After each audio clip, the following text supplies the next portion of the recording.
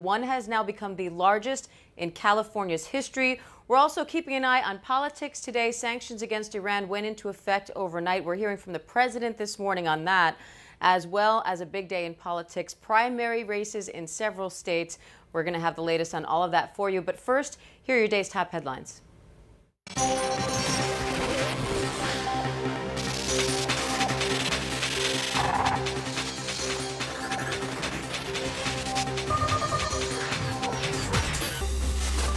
Voters at the polls in primaries today in several states and a special election in Ohio in a race to fill a seat that's been in Republican hands for more than 3 decades. One of the most violent weekends the Windy City has seen this year. At least 14 dead, more than 50 injured by gun violence, and so far, 0 arrests. One trauma center so overwhelmed, family members forced to wait outside. The reward for information in the disappearance of Iowa jogger Molly Tibbetts continues to grow, now close to $280,000. Her father, Rob Tibbetts, spoke to ABC News. It's totally speculation. It's not based on any fact or any data or any information we've heard from the authorities. But I do believe that Molly is with someone who she knows. Molly vanished about 3 weeks ago. Right-wing InfoWars host Alex Jones has been removed from nearly all social media platforms. Facebook shut down several of Jones's pages for violating standards against hate speech that attacks or dehumanizes others. Over the past several days, Apple, YouTube, and Spotify have also removed material published by Jones. Terrifying moments caught on dashcam video. Watch as a car collides with a crashed vehicle on the side of a Toronto highway, debris flying onto the flatbed of the tow truck. Global News reported 2 people were taken to the hospital with non-life-threatening injuries, and a third person sustained minor injuries. 3, 2, 1, 0. Ignition. The SpaceX Falcon 9 rocket successfully launched from Cape Canaveral overnight. The purpose of the mission? To carry a communication satellite into orbit. This is the first time SpaceX has reused one of their powerful boosters, all part of SpaceX's plan to reuse rockets and boosters to cut costs.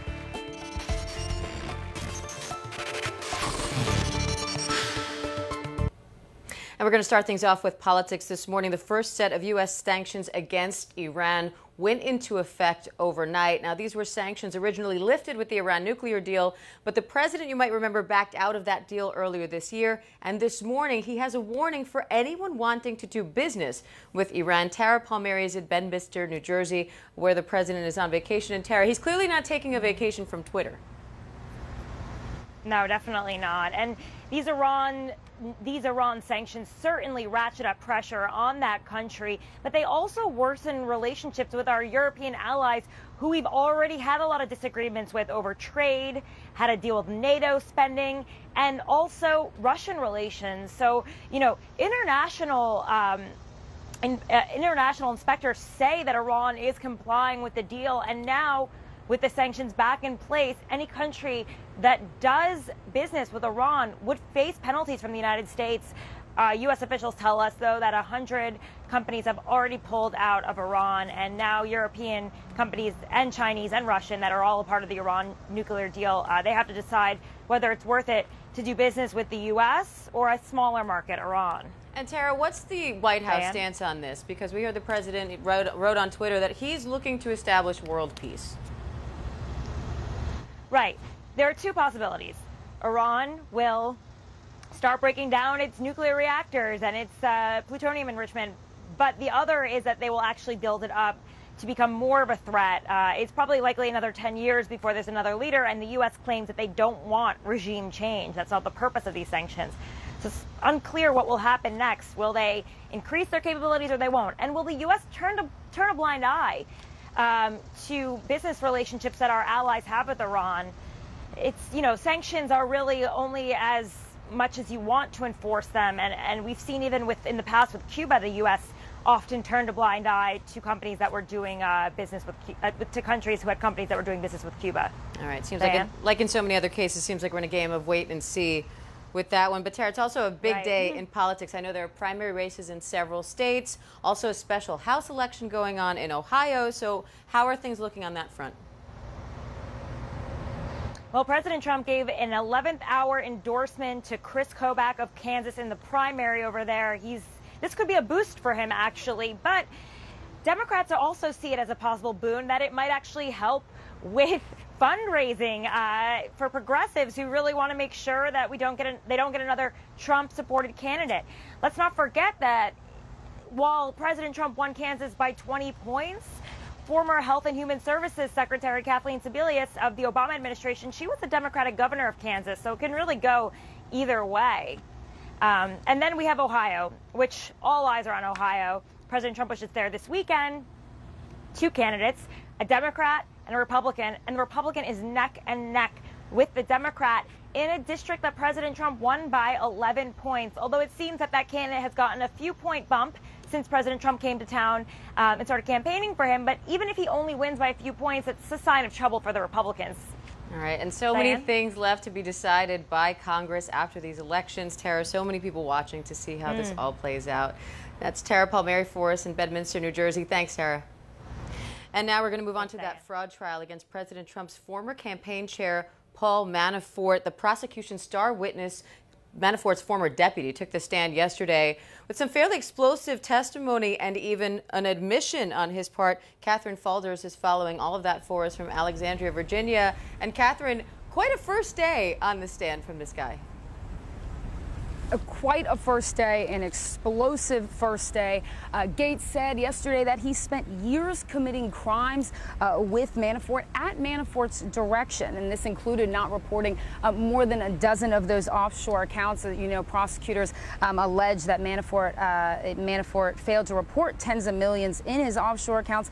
They also say he falsified his tax returns. So quite an explosive day, Diane, that first day on the stand. You know that these two men have spent years working together. Rick Gaetz was a former deputy campaign manager on President Trump's campaign. He's been cooperating with the special counsel for 5 months now. He revealed yesterday that he's met with Mueller's team about 20 times. So a little color inside that courtroom yesterday. It was very cold. Manafort stared him down essentially the whole time. He was very stiff, not taking notes like he usually does, and Gaetz largely avoided eye contact with him. But the main headline out of that yesterday was that he admitted to committing crimes with Paul Manafort at Manafort's direction, Diane. All right, so it was a big day for the prosecution, but of course he was under questioning by the prosecution. Today, he faces cross-examination by the defense. What will they be looking to show?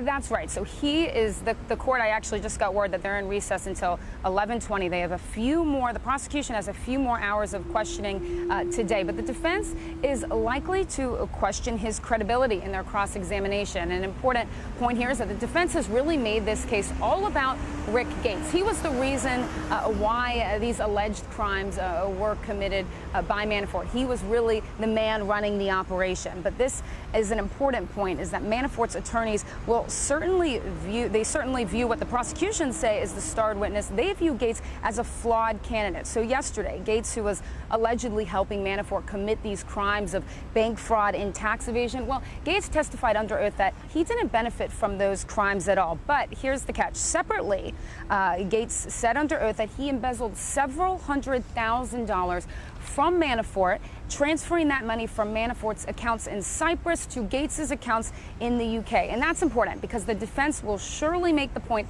that, in fact, Gaetz was benefiting from this and benefiting from his work with Manafort. All right, sounds like they're both trying desperately to point the finger at the other direction. We will see how he does under cross-examination today. That's Katherine Faulders for us in Alexandria, Virginia. Thanks, Katherine. Now let's move over to the West Coast, where those wildfires are burning out of control. Hot temperatures, the hottest of the season, in fact, are making that much more difficult to fight. And now the Mendocino Complex fire is the largest in California's history. Will Carr is in Trabuco Canyon for us, keeping track of all of it. Will? Good morning, Diane. Fire crews continuing to encounter intense conditions on the ground. Overnight, we saw a hellish orange glow on the skyline, a constant reminder that this is another record-setting fire season and there is still a long way to go. The Mendocino Complex fire has continued to explode. It's now the largest wildfire in California's history. More than 283,000 acres have burned so far. That's nearly 450 square miles. The fire 30% contained. This morning, 9,300 structures are threatened. 75 homes have already burned to the ground. There are now 18 large wildfires burning across the state with 14,000 firefighters on the ground. The Carr fire's entering its third week, and it has left a trail of destruction, burning more than 1,000 homes and 163,000 acres. 2 firefighters were injured in the Holy Fire here in Southern California that erupted Monday in Orange County. That fire is continuing to spread quickly. 4,000 acres burned so far, and it's 0% contained. We also have amazing video of 2 hikers being rescued after they were trapped by the blaze. The elderly couple scrambled into a canyon where they were rescued and pulled to safety by a helicopter. And Yosemite National Park is now closed indefinitely. The Ferguson fire smoked just too much for tourists. That fire now the 4th largest in the state's history. These are basically perfect fire conditions. Last year, the Thomas Fire became the largest fire in California's history. That started burning in December. As I mentioned, the Mendocino complex has now surpassed that fire in size. And Diane, we're only in August. Yeah, I know this is just the beginning of that heat, Will. Those firefighters have a lot of work ahead. That was Will Carr for us out in California. Thanks, Will. Meanwhile, in Colorado, it's not the heat, but it's hail that they're dealing with. A dangerous hailstorm. They have injured dozens of people and caused some serious damage. Clayton Sandell is in Colorado Springs for us, hopefully taking cover. Clayton. Hey Diane, we are here in the parking lot of the Cheyenne Mountain Zoo here in Colorado Springs, and if you're not familiar with this area, this zoo is actually built on the side of a mountain here, and they can get some pretty severe weather pushing through here, and that is exactly, as you can see, what happened yesterday evening. This whole parking lot here is filled this morning with cars that have been damaged in a severe hailstorm here. You can see, I mean, we've got back windows busted out, sunroof on that car completely smashed in. There are pieces of cars all over the ground, smashed, shattered glass. They estimate that anywhere from 300, maybe 400 cars were destroyed here yesterday when this hailstorm hit the zoo. There were about 3,400 people here at the time. Parents, families, kids attending camp. There were some injuries. There were 14 people who were injured in the hailstorm, and 5 of those injuries were serious enough that they had to be carted off to a hospital. So it was a pretty severe incident, and we saw all kinds of video posted online overnight, social media of hail coming down. There were some shots of some grizzly bears in their enclosure, and the hail is just coming down like almost like bullets into the water, and they're trying to find shelter. So there were scenes like that. The zoo says that they did lose a few birds, and they are checking to see if other animals are injured. I think they're still probably doing that tally here this morning. But, you know, as we walk along here, this is just a row of 8 cars, and every single one of them has a back window or front window smashed out. So a lot of people contemplating calls to the insurance companies this morning. And take a look at the ground here. You know, sometimes in a hailstorm, you can get a little bit of cover from the trees above, but in this case, they were not much help. The hail came in this direction, it looks like, and here's, you can see even the front windshields. I mean, some of these dents are just incredible. Look at that. And this one right up here just hit that so hard, and inside, I don't know if you can make it out, but there's glass all over the dashboard of this car. So some really severe damage. We're told that the hailstones that were falling were anywhere from like tennis ball sized to softball sized, which is huge when it's coming out of the sky. So this morning they have decided to close the zoo. If you look down the street here, you can see the Colorado Springs police have this area blocked off. The only people they're letting in this morning are zoo employees to come in and take care of the animals. And every few minutes we are seeing a lot of tow trucks. They have to come in and get all of these cars out of here before they can reopen the zoo. So that's what's happening here. The only other thing that is happening here today is that we are expecting some more severe weather later this afternoon into the evening. So we'll see how it goes. Diane? Just what they needed. More severe weather in Colorado Springs. Clayton, thanks for that report. Now it's time to check in with Ginger Z, who unfortunately does not have good news for us if you were looking for a break from the heat. Ginger? Diane, thank you. Let's go ahead and start with those wildfires. Now the largest in California state history. That's the Mendocino fire. 283,000 plus acres burned, 30% contained. Those numbers, unfortunately, going to go up, as will the Holy Fire. That is no containment, more than 4,000 acres in Southern California. That from those sundowner winds. So it doesn't matter exactly where you are on the West Coast, but it's a hot, dry, unstable air mass for a lot of folks, and that's why you see red flag warnings popping, still excessive heat warnings in the desert Southwest.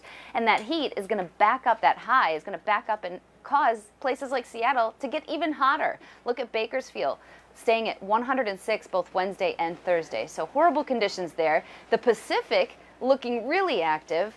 4 areas of tropical waves. Hector is the one that everybody has their eyes on because it'll go close to Hawaii. It's very compact. We call it annular, meaning it's symmetrical. That's a good thing because the more compact it stays, the farther it will be from Hawaii as it slides west and northwest. It's really on Wednesday that we'll see the impact. Some of the swells could reach 12 to even 18 feet, but we're watching that one closely. As were the sky, we were watching the skies closely in Nebraska as that shelf cloud, that's a time lapse of a shelf cloud rolling across the land there. This cold front pushing through now, going to move potential for flash flooding and also just a lot of rain. Even if it doesn't cause flash flooding, some areas will pick up more than 3 inches if you're in northern Mississippi, northern Alabama, even northwest Georgia. So that's a look at everything happening on the maps for now. We'll go back to Diane. All right, Ginger, thanks. From the skies to the water now. Over in Florida, a red tide is creating toxic fumes over more than 100 miles of coastline. Victor Oquendo is on Sanibel Island. And Victor, is this a Mother Nature thing, a man-made thing, or a little bit of both? It's a combination, Diane, and we're here on a beach, and when you come out to one of these beaches in this area, the first thing that hits you is the smell. It's powerful, and there is no avoiding it. And then you walk over to where the tide is starting to come in right along the shoreline, and take a look. You just got a ton of like little dead fish here. Crews have been out here trying to clean these up. It's such a sad situation, and they keep washing ashore. And it's not just here on the beaches along the coastline. We actually spent some time out on the water yesterday on a boat, and you'll see fish of all sizes. Little bait fish that fishermen will use to big 100+ pound tarpon and cobia, stuff like that, just floating on the surface of the water. So there's 2 things at play here. First, you've got the red tide, and take a look right out there onto the water. It looks kind of reddish, kind of like a rust color. Now, the red tide is an annual, naturally occurring event. This one, however, has lasted much longer than normal red tide. This one has lasted since last October. Now, what we've also got at play here is nutrient-rich water coming from Lake Okeechobee in central Florida that's filled with blue-green algae. Now, that is caused from runoff from large farms and businesses. So that part, certainly a man-made aspect there. Now, that nutrient-rich blue-green algae-filled water makes its way down from central Florida through rivers and stuff like that into the Gulf Coast. Now, that blue-green algae actually dies in the salt water, but it ends up feeding the red tide, compounding the problem, kind of creating what it's like a 1-2 punch out here. So it's extremely deadly to marine life, as we've been able to see. Thousands of dead fish, dead turtles, manatees, even a huge whale shark killed by this red tide. And for humans, it's also really harmful. This beach, for example, we're the only ones out here right now. Eventually, you spend enough time out here, your throat starts to burn a little bit, your eyes will water. I mentioned the smell earlier. It is awful. And if you actually ingest any of this water, that's really harmful too. So it's a very, very tough situation right now for everybody who has to live through this. And they have been for almost 9 months now, Diane. And Victor, what causes that red color? Is it just a different kind of algae? So it's the red tide algae bloom. That's exactly what causes it. And right now there's no real end in sight. One expert told us that it could last, until the end of the rainy season, which here in Florida would be right around the end of October, but it could last much longer than that. So is there a way to either contain this or prevent it from happening again? So there's something that can be done to kind of prevent that blue-green algae from spreading this far and becoming that bad of a situation. The key there is to stop the runoff from those farms and businesses in central Florida, because it's that water going down those rivers and that ends up feeding this and making this problem so much worse. So containment really is the key, but right now, as you're seeing, the situation here is awful. All right, Victor. Well, I know it smells terrible out there. It's probably not great for you to be out there, so we're going to get you back inside. We appreciate it, though, you monitoring this for us and checking in with us. Thanks, Vic. And finally, we want to end today with two hero police officers who are telling their story this morning after pulling a man from a burning car. The whole thing was captured on body cam. Steve Osunsami is in Atlanta. And Steve, looking at this video, it's incredible what they did. It is, especially when you look at it through the environment that we're in. You know, there's a lot of pressure, a lot of eyeballs on police officers across the country, body cameras capturing their actions because of the environment that we're in. And this is a reason to celebrate police officers across the country. Two young officers were responding to a call of a car on fire. You see one of the officers, Charles Tierney, who's just 27 years old and hasn't even graduated from the police academy. He's holding a fire extinguisher and approaching the car trying to put out the flames, and he's having trouble doing that. On the other side of the car, and I don't know if you can see that quite yet in the video, there is a second officer. Her name is Brittany Williams. She is 25 years old. She's in the back seat of the car trying to get the victim, who's still stuck in the car, a car that's on fire, from the front seat into the back and out the back door, but she can't move him because he has broken bones and one of his legs is stuck underneath the dashboard. She tells us that she talks to him, tells him to give it everything he can, and then you see them pull him out of the car. All of the officers drag this man out of the car and essentially save his life. There were 3 people who walked away from this scene.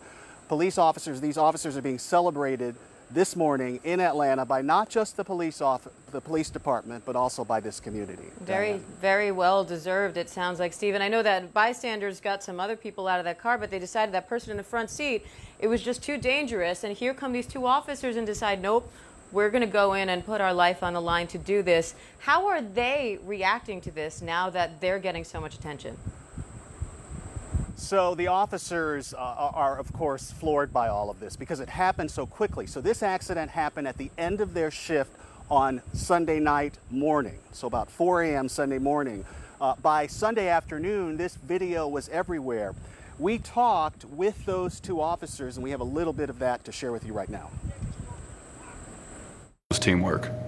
It wasn't a single person's effort. We literally give each other a hug at the end of it because we were just so overwhelmed. Like when we finished, we just hugged each other. It's definitely part of what we signed up for, I think. And the pride that we got of just helping another person and helping save his life. The 3 people who were taken from that scene are still hospitalized today. The young man in the front was 26 years old. He also is in, we're told, in stable condition. But again, these officers saved a life because of their quick action. And, you know, one thing I should also point out, the officer who pulled the young man from the front seat into the back, she was half the size of the guy who she was pulling out of that car. Diane. It's incredible what we are capable of in times like that. And well-deserved, all these celebrations for these officers, as well as those bystanders that jumped in and saved those other passengers in the vehicle. Steve, they deserve all the credit in the world. And thank you. You deserve it as well for that great report. We appreciate it. Thanks. And that does it for us today on ABC News Live. Don't forget that you can stay up to date on the latest news and videos at abcnews.com, as well as the ABC News app. For ABC News Live, I'm Diane Macedo. Have a great day, everyone.